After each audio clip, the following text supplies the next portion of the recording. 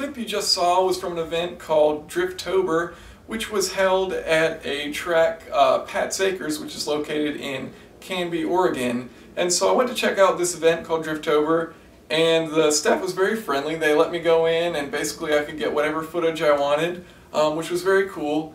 And so the problem was, I thought, alright, I've got all this great footage of cars drifting. Now, how can I share this on my channel? Drifting isn't exactly the most educational of events. It's really just about having fun.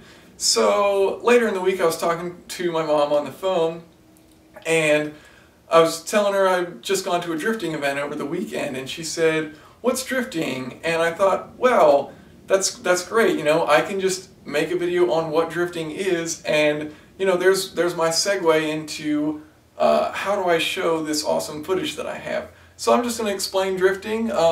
For those of you who are not quite familiar with it, probably most of you are since you all love cars, but regardless, drifting basically is just a controlled oversteer.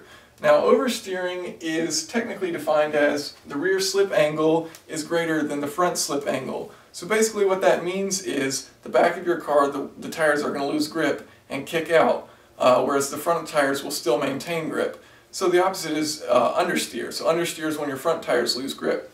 So basically what's happening is you've got these angles here, so I'll define a slip angle for you.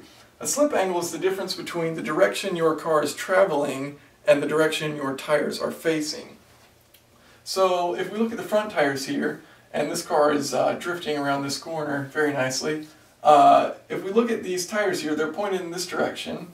This is the green, is the direction that the tires are pointed, and the red is the direction that the car is traveling. The car is coming in like this. So they're basically pointing nearly the same, so there's just a small angle in between them, and that's the slip angle.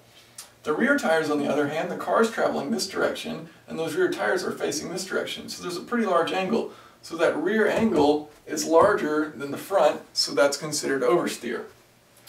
So, some different techniques that are used in drifting. I'm just going to go through a couple. So if you're going into a corner, using the clutch to engage the drift, so you'll slow down while you're coming into the corner, you'll disengage the clutch, you'll then get on the throttles to bring your RPMs up, and then you'll re-engage the clutch. And so when you re-engage the clutch, it'll start to spin your tires, the rear will lose grip, and then you just balance your tires, balance the throttle as your tires are spinning to maintain that drift the whole way through. Another technique used is using the e-brake, a very simple technique. Basically you come into the corner while you're turning, yank the e-brake, the rear tires kick out, and then just balance the throttle. Of course you got to let go of the e-brake so you don't just have that stuck, but let go of the e-brake and then just balance the throttle, keep your tires spinning as you go through the corner. And then a power drift, so basically you just go in the corner and you floor it. It's very simple. The back tires kick out. Now obviously you need a rear-wheel drive vehicle for doing this. Pretty much across the board you want a rear-wheel drive vehicle. And then just balance the throttle once you have engaged in the drift. And then finally a feint drift.